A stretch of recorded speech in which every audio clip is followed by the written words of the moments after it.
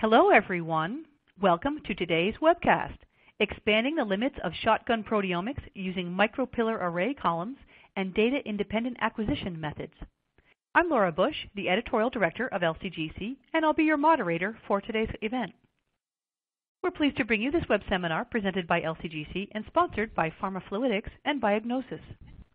Pharmafluidics is a spin-off of the Chemical Engineering Department at the Free University of Brussels under Professors Geert Desmet and Wim de Malsche. Pharmafluidics is bringing to market a game-changing technology in analytical chromatography for biomarker discovery and the analytical development of biopharmaceuticals. Their micropack columns are made by etching and have a separation bed of highly ordered and freestanding pillars. Due to this unique design, the micropack columns have the capacity to offer high separation power even for tiny biological samples with an excellent level of resolution, unprecedented robustness, and unrivaled reproducibility. Biognosys AG is a leader in next-generation proteomics, dedicated to transforming life sciences research by making the most advanced proteomics tools available to researchers. Biognosys offers a suite of products and services to decode the proteome and equip researchers from all fields with a deep understanding of protein expression and quantification in a biological system. We have a few housekeeping announcements before we get started today. First, the webcast is designed to be interactive, so we encourage you to ask questions. You can submit questions at any time by typing them in the Q&A box, which can be found on the right-hand side of your screen. You can enlarge the slide window by clicking on the small green icon in the upper right-hand corner of your window, or by hovering your mouse over the lower right-hand corner and dragging the window to the desired size. The slides will advance automatically during the webcast. And if you have any technical problems today, viewing or hearing the presentation, please click on the question mark Help widget in the dock at the bottom of your window. I would now like to introduce today's speakers. We are very pleased to be joined today by Dr. Jeff Optebeek and Dr. Jan Muntel. Jeff Optebeek was Pharmafluidics' first full-time employee. His PhD work under the supervision of Professors Geert Desmet and Wim de Malsche formed the basis for the current micropillar array column, which is branded by Pharmafluidics as the micropack. He holds a master's degree in biomedical sciences from the University of Antwerp and a PhD in chemical engineering from the University of Brussels. He currently holds the position of Application Development Manager at Pharmafluidics. Jan Muntel has been employed as a senior scientist on the R&D team of Biognosys AG since 2016. He has long-standing experience in quantitative proteomics. His work at Biognosys is focused on the development and benchmarking of new LC-MS workflows. He holds a PhD from the University of Greifswald and was a postdoctoral researcher for 4 years at Harvard Medical School. Thank you both for joining us today. Jeff, please go ahead and get us started. Thank you, Laura, for the kind introduction, and thanks again for giving us the opportunity to set up this webinar to present and explain our innovative approach to making nano-LC columns, and more specific about the benefits they can bring to single-shot proteomics using data-independent acquisition methods, which will be covered by Dr. Jan Muntel from Biognosys. I also want to welcome and thank the participants for their time and interest in our product and technology. This is what we will be covering today. First of all, I will give an overview of the micropillar array column technology and the analytical performance of the products we are offering. Then Jan will take over and start with an introduction to data-independent acquisition methodology, after which he will cover the benchmark of data-independent acquisition, the optimization for micropillar array columns, and comprehensive single-shot analysis of HeLa samples into more detail. Finally, we will both be available for answering any questions you may have. At Pharmafluidics, we use a fundamentally different approach to make chromatographic columns. This allows introducing perfect order into the separation bed. Now let's first look at the design of traditional LC columns. The stationary phase of traditional columns consists of a bed of microparticles that have been packed into a cylinder or capillary tube. These particles have a certain size distribution and thus a degree of heterogeneity. On top of that, their location in the column is more or less random, at best not perfectly ordered. As illustrated in the bottom figure, this disorder will lead to additional dispersion as the sample migrates through the column. The fact that not all flow paths in the column are identical will cause sample molecules to have slightly different retention times, causing additional dispersion. Pharmafluidics uses a different approach to fabricate their chromatographic beds or columns. Instead of using particles that are packed into a tube or capillary, the backbone of the stationary phase is designed in a similar way that electronic circuits or sensors are designed. State-of-the-art lithographic techniques followed by silicon etching are used. These channels are filled with accurately positioned ordered arrays of pillars which form the backbone of the stationary phase. This results in two important benefits. First of all, virtually perfect order is achieved, hereby reducing the eddy dispersion to an absolute minimum. This is again illustrated in the bottom figure, where you can see that all sample molecules will follow identical flow paths throughout the entire column. An additional benefit of this format comes from the fact that the pillars are freestanding and positioned at an accurately defined distance from each other. This has a serious impact on the column permeability and enables us to provide very long columns that can be operated at moderate pressures. The benefits of order versus disorder is clearly illustrated in these animated simulations that have been generated in Professor Geert de Smet's group and that formed the basis for the current micropillar array column. In the disordered case, the sample plug gradually disperses as it migrates through the stationary phase, resulting in significant broadening during the separation. Whereas in the ordered case, the sample plug remains nicely conserved and the intensity remains high, resulting in improved resolution and higher signal-to-noise ratios. Now, to make long columns on a limited footprint, the columns need to be folded. The current production process is based on 4-inch silicon wafers, one of which is shown in the middle picture. And on such a wafer, we realize 3 2-meter long columns and 2 50-centimeter long columns. A 2-meter column actually consists of 40 discrete lanes that are interconnected by 180-degree turns, finally resulting in a 2-meter long meandering or serpentine channel. Making microfluidic turns without introducing additional dispersion is quite difficult because the racetrack effects where the inner lane is shorter than the outer one need to be avoided. To avoid these effects, we use proprietary flow distribution and collection structures at the beginning and at the end of each lane. Then, at the bottom of this slide, we gradually zoom in upon the pillar surface from right to left. Once the pillar structures have been etched, they are rendered superficially porous to increase the effective interaction surface. The final result are channels filled with 5 micrometer diameter pillars, positioned at a distance of 2.5 micrometer. The height of each pillar is 20 micrometer and the cross-section of the lanes is equivalent to a circular capillary with a diameter of about 85 micrometer, or 58 micrometer. The porous layer is around 300 nanometers thick and the average pore diameter is estimated at about 10 to 30 nanometers. The bonded phase for the current products is C18. A feature that was very helpful during the research and development phase is that our columns have a transparent glass cover lid, allowing us to follow what happens inside the column using fluorescence imaging systems and fluorescent dyes. The first video shows a real-time injection of a fluorescent dye into the column. It illustrates nicely how the injection is controlled by the flow distributor in order to uniformly distribute the sample over the relatively wide separation bed, and how the separation bands remain nicely straight and parallel. The second video shows how the proprietary collection and distribution structures allow to conserve the sample plugs in a 180-degree turn. What we see here is not a real-time separation, but instead a number of sequential low-volume injections. Combining these two principal capabilities, we can provide very long columns that maintain sharp peaks. Now let's have a look at the performance that can be achieved by using these columns.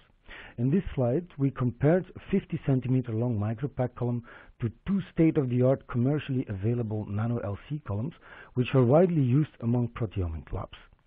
As our 50 centimeter column is ideally suited to perform relatively short analysis, we compared it to 15 centimeter long pack beds alternatives.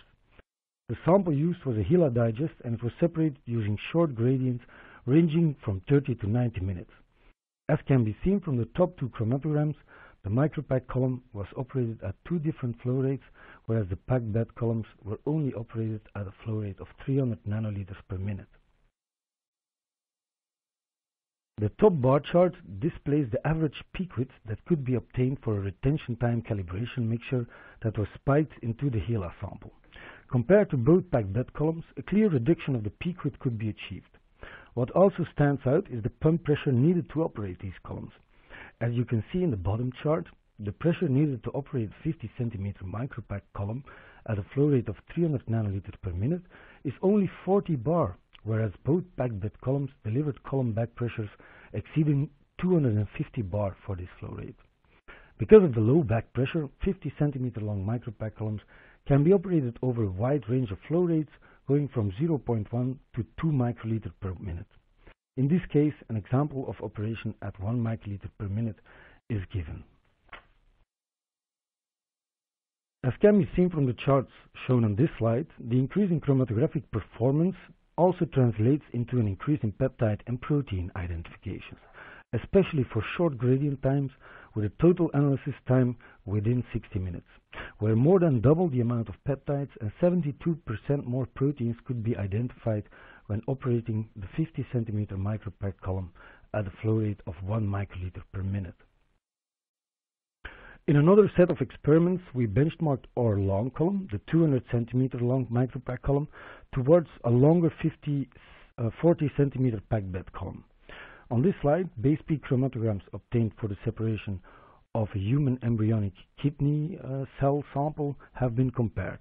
The top one, displayed in orange, was obtained on the 40 cm packed bed column, whereas the bottom one, displayed in blue, was obtained on the micropack column. A quick inspection of the chromatograms already suggests that more features would be detected in the top chromatogram. These assumptions were confirmed once data had been processed, with a total of 3,034 protein groups identified with the micropack column compared to 2,334 protein groups with the 40 cm packed bed column. Both columns were operated at a flow rate of 300 nanoliters per minute and at a temperature of 50 degrees Celsius. For the micropack column, this resulted in an average column back pressure of 75 bars, and for the packed bed column, this resulted in a back pressure of 445 bars. Now let's have a look at the chromatographic performance for these long columns. The peptide peak widths obtained for the separation of these samples have been plotted as a function of the gradient time. For short solvent gradients, similar peak widths were obtained for both columns, but when extending the gradient time beyond 2 hours, there is a clear difference between both column types. This becomes even more obvious when the average peak width is plotted. The rate at which the peak width increases according to the gradient time is much lower for the micropack column as compared to the packed bed column. But how does this translate again into peptide and protein identifications? A 30 to 50% in peptide IDs could be achieved over the entire range of injections, with the lowest amount of 100 nanograms shown to the left and the highest amount of 3 micrograms shown to the right. On the protein level, this resulted in a consistent increase in identifications of 20 to 30%. Extending gradient times beyond 4 hours definitely has a positive effect when working with a micropack column, ultimately delivering over 5,000 protein and 40,000 peptide identifications for a long gradient ran on an Orbitrap Elite instrument, and this in data-dependent acquisition mode. With a column volume of 3 microliter and a flow rate range from 0.1 to 2 microliter per minute, the 50 cm micropack column is ideally suited to perform more routine analysis where increased throughput is needed. To serve those who are aiming at comprehensive proteome coverage, Formafluidics offers the 200 cm long micropack column with a volume of 9 microliter and a respective flow rate range of 0.1 to 1 microliter per minute. What is also quite important is the configuration needed to connect the column properly to ECMS instrumentation. Because the column is mainly made out of silicon, which is a semiconductor, a dramatic impact on the chromatographic behavior of micropack has been observed if no proper precautions are taken to shunt the high voltage to ground. The schematic drawings on this slide clearly show how the column should be connected, and this for 3 different electrospray ionization configurations. The column is provided with 2 stainless steel unions. On the inlet side, standard 360 micrometer outer diameter tubing can be connected without introducing any dead volume. And at the exit side, a union with a 50 micrometer through bore is provided to properly ground the column and protect it from the high voltages applied for electrospray ionization. For those who are working with a thermoscientific easy spray ionization source, we also offer a micropack compatible easy spray emitter that can easily be connected to the micropack column and fitting. This closes my part on the micropack column technology. I'm very pleased now to hand over the floor to Dr. Jan Muntel, who will share his experience with our micropack columns in combination with data independent acquisition methodology. But I think it's first time for some polling questions. Is that correct, Laura? Yes, that's correct. Thank you very much, Jeff. I would indeed like to ask all of you in the audience to participate in 2 very brief polling questions. And the questions are first question's on your screen, and you can click directly on your screen to enter your answers. So here's the first question. What do you currently find to be the most challenging aspect of applying nano-LC methods for deep proteomic analysis? Maximizing LC resolution, limited sample availability, maximizing the number of identifications, maximizing the plate number, reducing the runtime, maximizing reproducibility, or increasing column stability. So once again, you can click directly on your screen to enter your answers. And once again, here's that question. What do you currently find to be the most challenging aspect of applying nano-LCMS for deep proteomic analysis? Maximizing LC resolution, limited sample availability, maximizing the number of identifications, maximizing the plate number, reducing the runtime, maximizing reproducibility, or increasing column stability.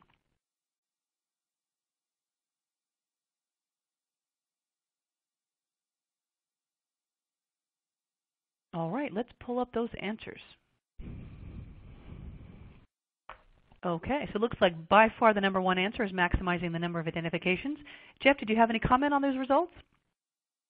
Yeah, so I think maximizing the number of identification is indeed something that can be achieved by using our very long column, the 200 centimeter micropack column, and then running it with very long solvent gradient times. But I think also the data independent acquisition methodology of Biognosis will help to do so. So I think now we can go further to the part of Jan. Excellent. Before we do that, we just have one more quick question for the audience, one more polling question. So that is now on your screen, and again, you can click directly on your screen to enter your answers. So here's that question. Which is your preferred quantitative proteomics workflow? Label-free workflow based on DDA methods, isotopic labeling workflow, SILAC, TMT, iTrack, SRM, MRM, or PRM-based quantification using labeled peptide standards, AQUA, label-free workflow based on DIA methods, or I'm not working in the field of proteomics. So once again, click directly on your screen to enter your answers. And that question is, which is your preferred quantitative proteomics workflow? Label-free workflow based on DDA methods, isotopic labeling workflow, SILAC, TMT, or iTrack, SRM, MRM, or PRM-based quantification using labeled peptide standards, AQUA, a label-free workflow based on DIA methods, or I'm not working in the field of proteomics. All right, let's pull up those answers. I'm not seeing the answers come up on my screen. So let's just move on. Jan, why don't you take over and do your part of the presentation. Thank you very much for the introduction. So welcome to the second part of this webinar about expanding the limits of single-shot proteomics using micropillar array columns and data-independent acquisition methods.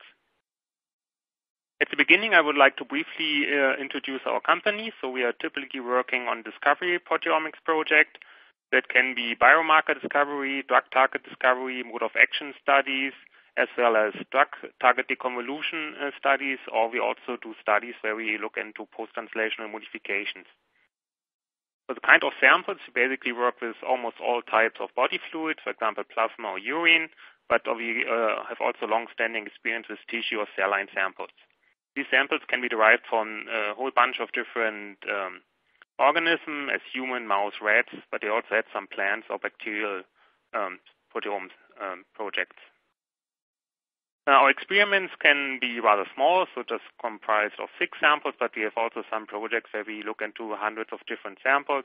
That can be time course experiments, treatments, and other studies. For all of these studies, we have some key requirements into our technology. One is we want to have a high proteome coverage that also goes along with high sensitivity. We want highly reproducible technology, high quantitative precision, and also the approach needs to be scalable. So to make sure that everyone is on the same page, so when I talk now about bottom-up or shotgun proteomics, the main challenge is that usually proteins are very large molecules and very heterogeneous in their physical-chemical properties, so they are not easily analyzable with one approach. Therefore, we digest proteins into peptides, basically cut them down into smaller units, and quantify later on the peptides as proxy for the proteins.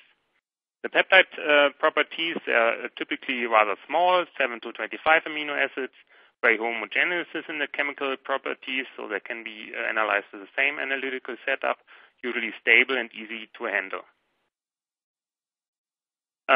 Typically in the field of proteomics, many people use, or in the past used data-dependent acquisition methods. So what's basically comprised is that after chromatographic separation of the peptides, MS1 survey scan is acquired, in which an overview is generated of the peptides present in the sample. Then one peptide is selected and for fragmentation, and an MS2 spectra is acquired of it, which basically delivers the sequence information of these peptides. Typically, the peptides are chosen by the intensity in the MS1 spectrum. This can lead, as you can see in the small little map, to semi-stochastic sample of the sample. So that basically a lot of peptides cannot be analyzed because the scan speed of the mass spectrometer is not high enough. For that reason, we turned to use data-independent acquisition methods. The chromatographic separation is basically the same. Then the MS1 scan is acquired, and then the whole mass range is fragmented in different windows. This results basically in very complex MS2 spectra, but on the upside, we can achieve a comprehensive sampling of the whole sample. So people might ask why it's that important, so therefore I'd like to show this picture. So here you can see a giraffe walking around. It looks like a very idyllic picture, but if you really increase the resolution and data points of this picture, you can actually see that the line shows up, so it actually comes down to a question of life and death for this giraffe. So as we can achieve comprehensive sampling and data-independent acquisition methods, a new challenge approaches, and that is to interpret the complex MS2 spectra. For that, we use the so-called peptide-centric analysis using a library. The library, also called ion library or spectral library, is a repository of previously acquired peptide sequences, fragment ions, including their intensities and basically retention times. In the first step of the analysis, the software tools detect the peaks in the MS2 spectra. Then extract and ion chromatograms are generated on MS1 and MS2 level. They are matched together and then scored. Then FDA estimation is done. And later on also, these intensities can be used for quantification of the peptides. All of these algorithms are actually implemented in our Spectronaut software. To benchmark the DIA method, we started off using a HeLa sample, Q-Exactive HS mass spectrometer, and filtered the results on 1% FDR on peptide and protein level. What you can see here is the gray line, which is basically the number of theoretically possible acquired, or the number of spectrums that can be theoretically acquired by the mass spectrometer, so it increases linearly with increasing of the gradient length. The light blue line basically shows how many spectra are actually acquired by the mass spectrometer. So for short gradients, it's pretty close to what is theoretically possible. But with longer gradients, there's a bigger gap between that. And in dark blue or purple, that is the number of spectra that were actually identified in our lab with using these samples. And in orange, you can see what one of the best labs achieved and acquired. So still just around 30 to 70% of all spectra actually identified at the end. In contrast to that, in red, you can see how many peptides were identified with the DIA approach. It is within the range usually of double the number of identification compared to the DDA approach. And if you look at especially at short gradients, you can see that there are more peptides actually identified with DIA approach than are theoretically identifiable with the DDA method. With that, we were also very interesting how well it performs in terms of quantification. Therefore, we used a mixed proteome sample in which different proteomes are spiked into the sample in different predefined ratios. Use the same mass spectrometer for that.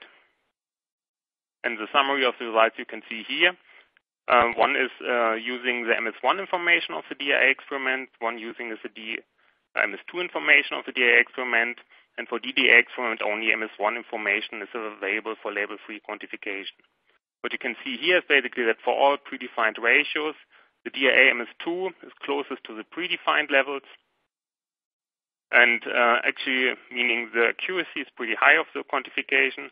Also, if you look at the width of the box plot, they are also the smallest for the DIA MS2 approach, meaning that also the precision is pretty high.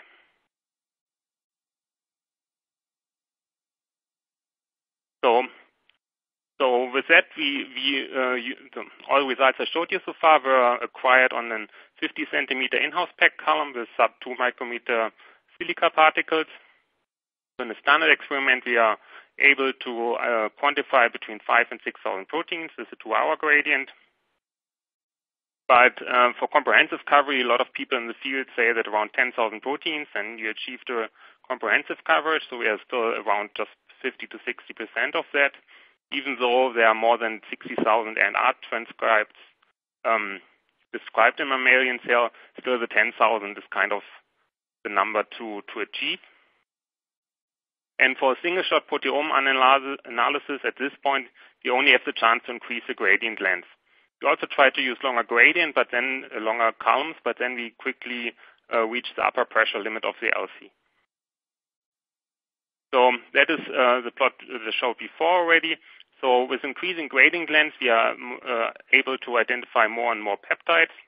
But as you can see already, that with longer gradients, the increase in identification doesn't keep up with additional time spent on the separation. It becomes more obvious by plotting the IDs per minute. So the most efficient setup is basically 1 hour gradient, but after that, the precursor identification per minute are constantly dropping. And then 4 hour gradient, actually it's less than half compared to the 1 hour gradient.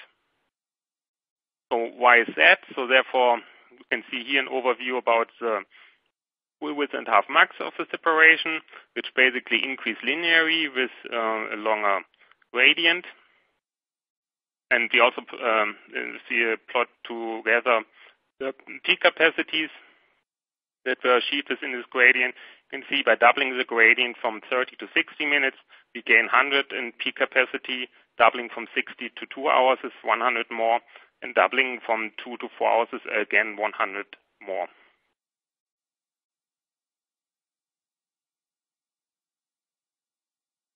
Next slide, please.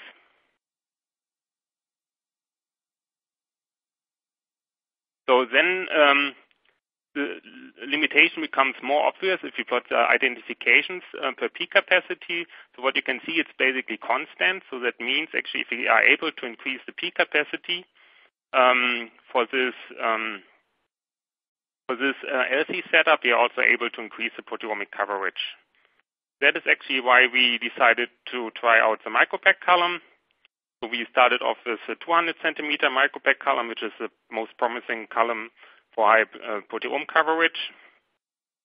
We operated it at 300 nanometer per minute and heated up to 50 degrees. It is primarily to be able to equilibrate and load the samples at higher flow rates to increase efficiency of the setup a bit. We use a thermo-easy nano-LC, a thermo nanospray flex ion source using stainless steel emitters, and a Q-Exactive HFX mass spectrometer. That is how it looks like in our laboratory.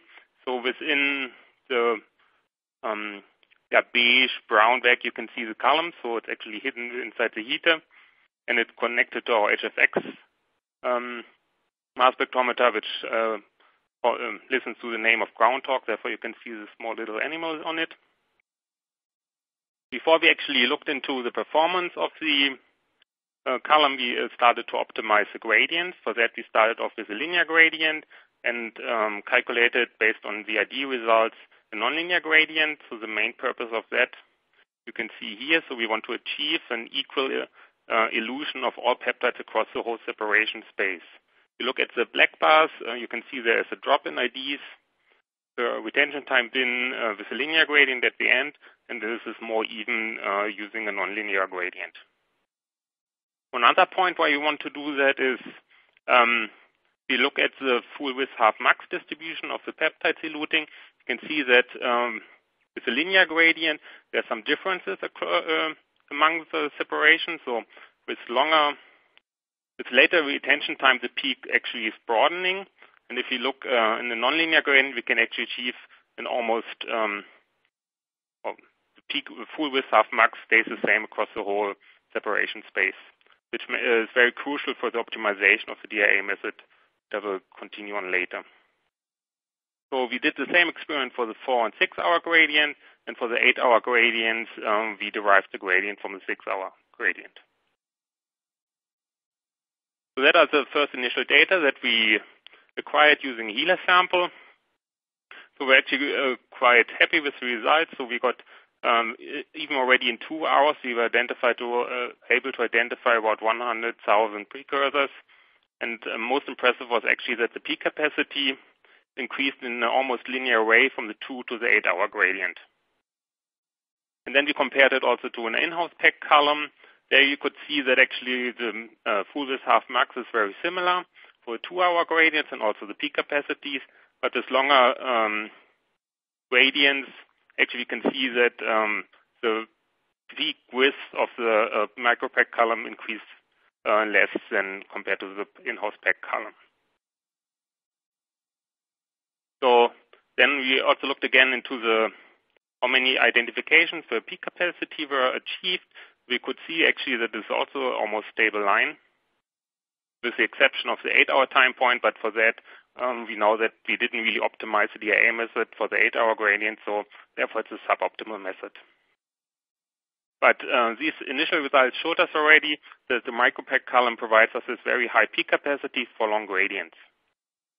With that, we started off to optimize the micropack DIA workflow, starting with the peptide loading on column. The next step will be about the optimization of the DIA method. And then I will briefly say how we generated an optimized library. The readout, how we evaluate the success of this, was to increase the number of the identified precursors, peptides, and proteins using a HeLa sample. And with optimized method, we also looked into the quantitative precision using replicate runs. So our usual loading is around 2 micrograms of peptides. This is a summary where we try to double the loading from 2 to 4, and for the long gradients also from 4 to 6 microgram loading. What you could see here is that we get roughly an increase of 4 to 6% using using an increased loading from 2 microgram to 4 microgram, but then further increase to 6 microgram actually didn't lead to more identification. Therefore, we concluded that 4 microgram loading is optimal to maximize the identifications. So the DIA method strongly depends on the peak width of the chromatography, which basically determines the data points per peak for the quantification method. So for that, the cycle time is crucial, and we looked actually into it in this publication from Buda et al. And there we figured out that using using a readout of peptide identification with a CV below 20%, that actually 8 data points per peak ideal for a DIA method. If within this application there was a slightly different definition of the data points per peak, therefore translate actually to 5 data points per peak in a spectronaut experiment. Therefore, for our experiment, we try to aim for 5 data points per peak. The cycle time for an Orbitrap analyzer basically depends on the scan resolution, as well as the number of scans or DIA windows. So, for example, for a 2-second cycle time, it's possible to either acquire 60 scans at 15K, 30 scans at 30K resolution, or 15 scans at 60K resolution. So in terms of selectivity, with the most number of windows, the 15K, the selectivity is the highest. So the MS2 spectra is the least complex. But during the acquisition of the scan, the mass spectrometer is not idle. It starts to collect the ions for the next scan. Therefore, if they have a longer scan, there's more time to collect enough ions. So therefore, theoretically, a higher scan resolution can lead to higher injection times and therefore higher sensitivity. For shorter gradients, around 2 hours and less, we usually have 30K resolution. Turned out to be ideal for the number of IDs. But for longer gradients, we don't really know what's the perfect, therefore it needs to be determined experimentally. So for that, you can see the results here. So we tried 2 different methods, one 30K and one 60K method, where we have the 30K method 60 to 75 windows and 30 to 36 windows is the 60K method. And basically for all gradients, method using 30K resolution lead to most identification. For the 6-hour gradient, there's not a big difference, but for the 4 and 8 hours, it was clearly beneficial to use the 30K method. And as a readout for the data points per peak, actually turned out that for the 4-hour gradient, we achieved the goal pretty well to get 5 data points per peak. For the 6-hour methods, we are very close to it. You just see a little bit shift of the box plot to higher data points per peak, so there's a little bit room for improvement. For the 8-hour method, we still have also time to use more DIA windows. For the future, we actually decided to use the 6-hour gradient because it seemed to be the best compromise of IDs and sample throughput. As I mentioned already in the introduction, for the target analysis of the DIA data, a library is required containing peptide sequences, fragment ion information, as well as retention time, or better to say normalized retention time, or IRTs. This library is typically acquired on using high pH reverse phase fractionation. And this is quite obvious that the library size is very important, so you need to cover as many proteins and peptides as possible to in the library to identify them in the DIA run. Also, the retention time actually is pretty crucial. So this is something you can see here in the upper graph.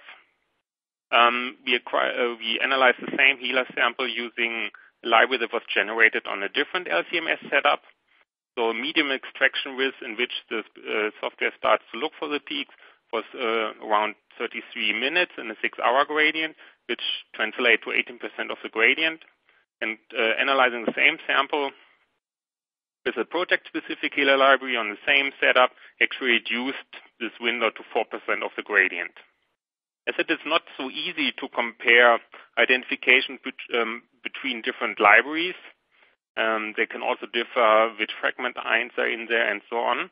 We actually did an in silico experiment, basically adding noise to the IRT, made them artificially more imprecise. And the results you can see here. The 0 is basically the high precision IRTs without any noise added. And the more noise is actually added to the retention time, the less peptides get identified. So that actually leads to the conclusion that having the library or made the library generation on the same LC setup actually improves the identification results. So with that, we wanted to push it to the limits. For that, we started off again with a HeLa sample, used the 6-hour gradient, loaded 4 micrograms of peptides. We further optimized the DAA method using 90 windows and 30K resolution. We acquired as a project-specific HeLa library using 15 high pH reverse phase fractions, and the library comprised more than 300,000 precursors and slightly more than 10,000 protein groups. We have actually generated a very deep library, and we did triplicate injections to access the quantitative precision. That's an overview of the results. So we're actually able to identify 9,123 proteins in average per run. This all is filtered by a 1% FDR on protein level. In total, in the experiment with the 3 replicates, we identified 9,173 proteins. And the IDs between the ones were reproducible. So the run with the least IDs was 9,121, and with the highest IDs, 9,124. We were able to cover more than 4 orders of magnitude. Then we also calculated the CV based on the triplicate injection. So the median CV across the whole dynamic range was 6%. But we were also interested how the CV behaves in different abundance regions. Therefore, we just split the dynamic range into 3 parts using the high abundant, medium abundant, and lowly abundant proteins.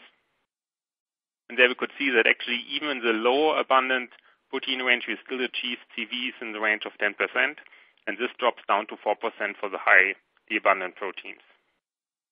So this results actually among the highest ever reported protein IDs within a single-shot analysis using a 1% protein FDR. So to give you a better impression of the data reproducibility, you can see here a heat map representation of the 3 runs. They basically look the same with only very minor differences. And also if you look in the number of quantified proteins with a CV below 20%, we were able to identify 8,000 proteins with it. And if you look at the dataset completeness, you had more than 9,000 proteins quantified in all 3 runs, resulting into a dataset completeness of higher than 99%. So in summary, we actually achieved a very highly reproducible and precise quantification on a whole proteome scale. So to give you a little bit an impression of what is possible with this kind of data set, we did some enrichment analysis of the highly, medium, and lowly abundant proteins. Here's the overview about the highly abundant proteins. You can cover, for example, DNA replication proteins and also the oxidative phosphorylation chain. In star, always mark the proteins that were quantified. We actually were able to achieve a high coverage of major metabolic pathways and cell growth-related pathways. For median abundant proteomes, you can see a representation of pancreatic cancer, which sounds a little bit odd in the first moment to look into this pathway for HeLa cell line, but it's basically just a representation that we can achieve a good coverage also of disease-related pathways. For the lowly abundant proteins, we, for example, saw some signaling pathways here, a picture of the toll-like receptor signaling pathways. So that led to the conclusion that we can also get a good coverage of signaling and regulatory pathways, including some transcription factors, which are usually very lowly abundant and therefore hard to quantify. To conclude, so DIA combines sensitivity, reproducibility, precision, scalability for proteomic experiments. The micropack allows high peak capacity for long gradients, longer than 2 hours, with very high reproducibility. We achieved CVs around 6% and the 99% data set completeness. We have a very robust separation.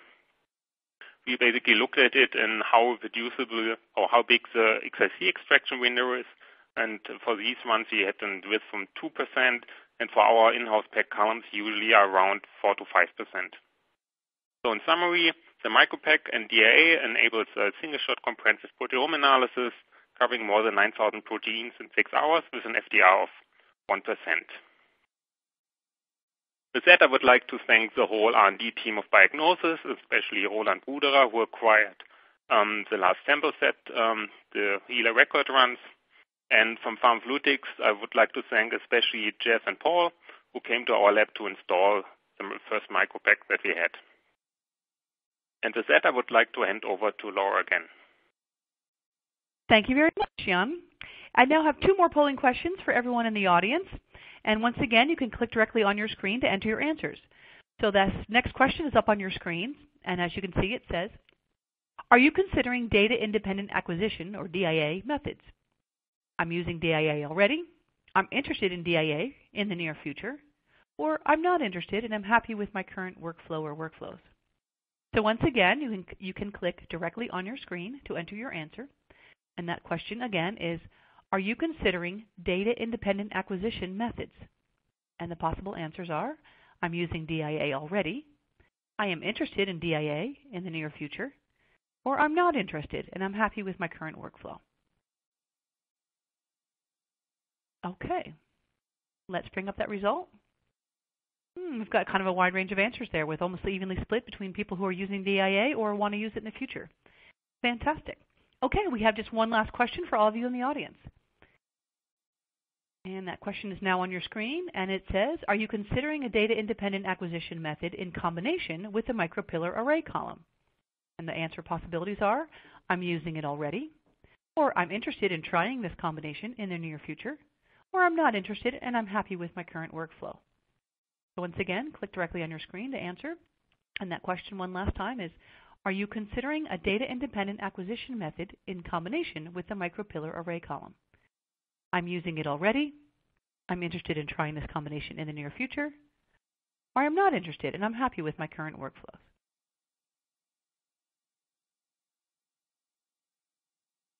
All right, let's pull those results.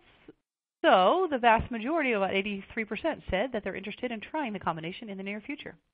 Excellent. All right, so I'd like to pass it off to Jeff for a few closing remarks. So it seems a lot of people are interested in using our columns in combination with data-independent acquisition methods. So if you are interested in one of our products, you can find all information and application notes on our website. We currently have two types of columns on the shelf, a 50 centimeter and a 200 centimeter long column, and each column has been functionalized with C18 and is end capped. So with a column volume of 3 microliter and a flow rate range of 0.1 to 2 microliter per minute, the 50 centimeter micropack column is ideally suited to perform this more routine analysis where increased throughput is needed.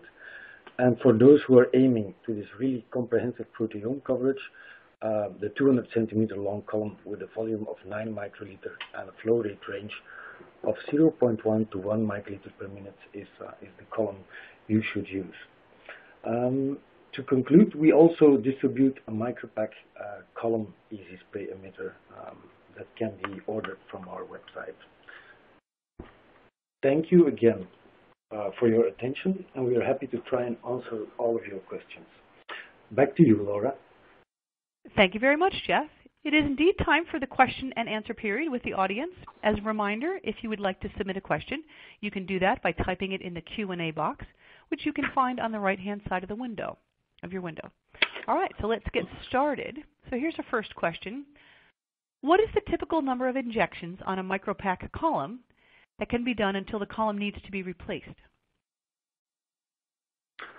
So I think we have already done some experiments on the micropack column regarding longevity. So we operated the column during 6 months without any loss of column performance. So it was an experiment where we continuously injected HeLa samples with in between some reference material to check the retention, and the column survived these 6 months or 2,500 total runs. So for the time being, we do not really know what the limit of this column is. I do need to say with it that it is a HeLa sample, so it's a quite clean sample. So it will also depend on what sample type or what sample prep you're using for your samples. Excellent. Here's another question. Have you done any applications of the micropillar array columns using non-proteomics or typical LC conditions for pharmaceutical analysis, such as an impurity method using a flow rate of 0.5 milliliters per minute? We have already done a lot of other type of separations. I think in the field of metabolomics, or in the field of peptide mapping, and also for the analysis of antibodies, of course, where we did peptide mapping of just a single protein, an antibody. And these application notes are also available on the website. But of course, you can also use this column, the same column that we use for proteomics, for the separation of lipidomes or metabolomes. Excellent, thank you. Here's another question. This person says, maybe I missed it, but what is the carryover of the column, and what washing procedure have you used for a 6-hour gradient? So maybe I should answer this one. I'm not sure. Jeff, what do you think? Yes, you can answer because it's regarding the 6-hour gradient method. Yeah, at this point, actually, we didn't assess the carryover. I would just assume, based on the low CV across the replicates, that is actually rather low. So it doesn't look like there's anything accumulating on the column. At this point, we just used 15 minutes for step at the end, but we didn't really look into whether it's too long or too short at this point. All right, here's another question. We use a trap elute setup with our nano LC column. Is a trap column unnecessary with the MicroPack 200 column, 200 centimeter column, I think that means? So it of course depends. I think in this configuration, all the experiments were performed using a direct injection. So, but this puts some kind of a constraint on your sample concentration. If you are working with very low concentrated samples, then of course trapping would be beneficial. But at the time being, we do not have our own trapping columns yet. So we are developing them, and they will be available soon. And this is actually important because if you're combining a trapping column with an analytical column, the stationary phases should be adapted to each other. Because if you would have a trapping column that has more attention than the analytical column, the peptides will elute broader or won't have enough retention on the analytical column. So that's why it's crucial for us to also provide trapping columns, but they will be available soon also. Thank you. Jeff, just a quick note, your audio is not quite as clear as it was at the beginning of the web seminar, so I don't know if there's an adjustment that you can make. No. So here's another question. Will further separation phases, apart from C18, become available in the near future?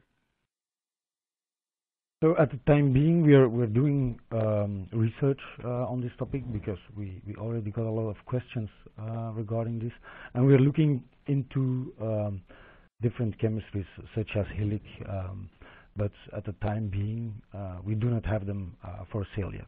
So there are Hillic type of chemistries we are working on, but we're also looking towards shorter chain reversed phase chemistries such as C8 or C4 to do more intact protein work on the columns.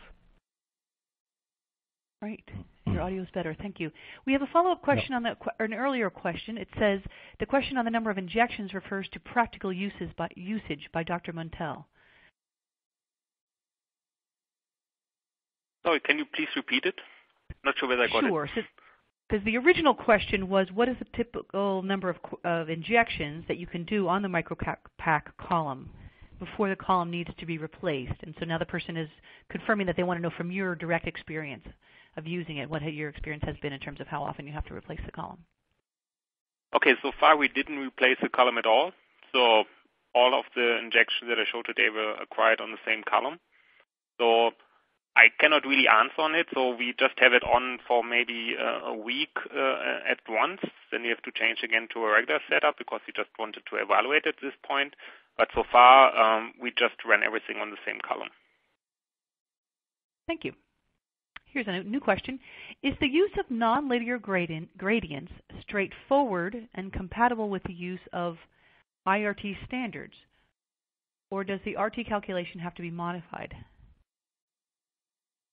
So actually the IRT calibration, or we now call it high precision IRT, so in the software itself there are now several thousand calibration peptides in it, so actually the software is actually designed to deal with nonlinear gradients. Because we also use them routinely anyway, and therefore it's optimized for that. How easily can a DIA method be implemented on my system?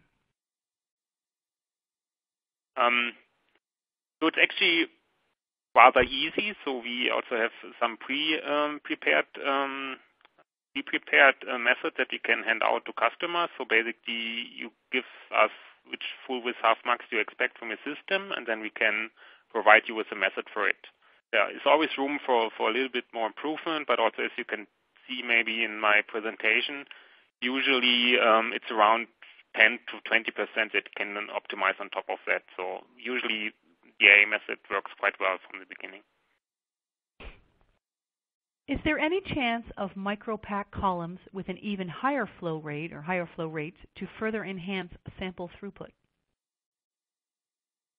So I think it's regarding the 50 centimeter column. So this has a maximum flow rate of 2 microliter per minute, which is already quite high. But we are, as a matter of fact, also looking into developing columns for a higher flow rate range. So, but this is also something that we are still doing R&D towards, and that will soon, I think, somewhere next year, will become available on the market. But for the time being, our 50 centimeter column with a flow rate of 2 microliter per minute is the highest throughput that we can offer with our system. Very good. How often do you change the spray emitter tip? I think perhaps that's something for Jan. Yeah. I don't know. You can also answer, Jeff, I think. No. I think it's better for you because you have. I think it's regarding your setup, perhaps, because you have some practical experience with it.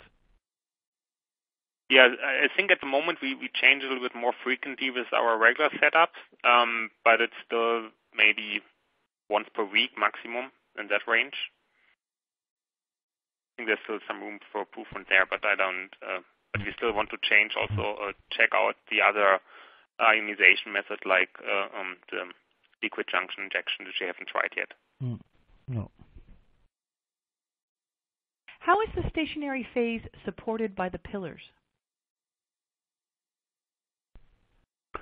So actually the pillars are first defined into silicon by etching, and then afterwards the pillars are made superficially porous by anodization. So the actual pillar is made porous, so the pores are inside the pillar surface. And then afterwards we attach chemical modification, for instance C18, to this inside the pores. I think this is more or less the answer for the question. Fantastic. Well, with that, I think we should wrap up. Jeff and Jan, thank you very much for your presentations and for answering all those questions today. Thank you very much. No, thanks. No, thank you. I also want to thank everyone in the audience for attending and participating in today's event. And I'd like to thank our sponsors, Pharmafluidics and Biognosys AG, for making today's webcast possible. At the end of today's webcast, a brief survey will appear on your screen. We hope that you'll take a moment to complete the survey. You will also later receive an email from LCGC alerting you when this webcast is available for replay. We invite you to forward that announcement to your colleagues who might have missed today's live event. We hope to see you all next time. Goodbye.